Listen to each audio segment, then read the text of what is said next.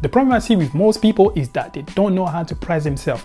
The issue with that is that it's going to make you feel like you're overworking yourself, that you're working a lot, but you're not getting paid as much. So how do you price yourself right? Here are 5 things you can follow that's going to help you put the right price tag on your skills. Number 1, know your worth. This is the basic. You need to know how much you should be charging per hour. What is your worth per hour? And that's going to be based on many things. It's going to be based on your experience in the game. How long have you been, say for example, dancing? How long have you been teaching? The knowledge that you have, the expertise that you have, and also going to be based on the reward that you have received. So if you have received some well-known reward, this is going to help you to boost your price up. So let's say for example that the price that you're going to be charging is £50 an hour. You're going to use that just to go along all the other points that I'm going to be making. Number 2, cover your expenses. The problem I see with most people is that they do not take into consideration expenses that occur. Now, let's say for example that you're going to be teaching a private session. Now, the expenses that's going to occur is going to be your travel expenses. It's going to take you probably £5 to get there and £5 to come back. So altogether, it's going to be £10. What you don't want to do is charge £50 regardless of the extra expenses that's going to occur. If you do that, essentially you're not going to be earning £50, you're going to be earning £40. So what you want to do is take into consideration how much is it going to cost you to go to teach your session. So in this case, £10.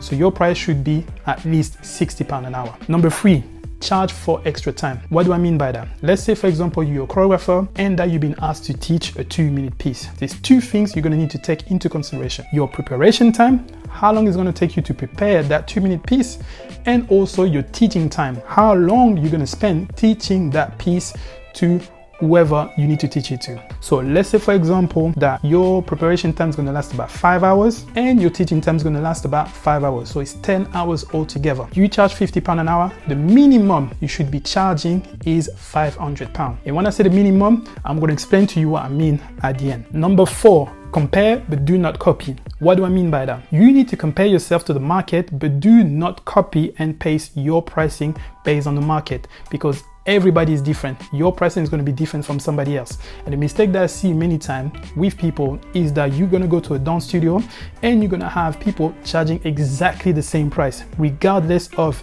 you having more experience than somebody else. So if everybody in a dance studio, for example, charging £5 for the class, but your expertise is much more higher and you have much more experience, then you shouldn't be charging £5. You should take that £5 into consideration and maybe charge £7, £8, £9 or £10. Number 5, charge accordingly.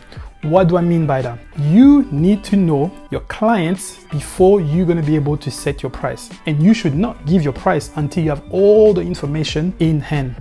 So if, for example, you are teaching a workshop locally, you're going to be charging your standard price. However, if you are working for a big company, so let's say that you're going to be working for Nike or Adidas, your price cannot be the same as you working with the local company. So you need to know who you're going to be working with so you can charge accordingly. And that is very important. That is the reason why you need to know all the details before setting your price. So in conclusion, the thing that I would want you to remember is know your price, know how much you are worth, and stick to your price, stick to your guns. Regardless of who you're going to be working with, it might be higher, but it cannot be lower.